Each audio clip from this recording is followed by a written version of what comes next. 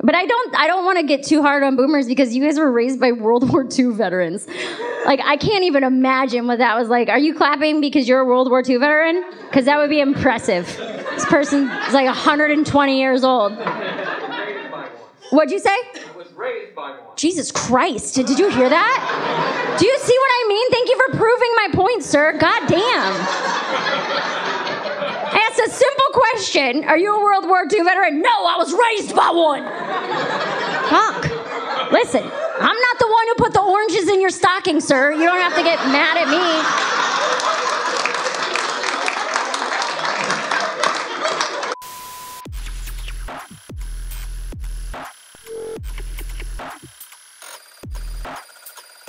Did you hear that voice? He's never given a hug.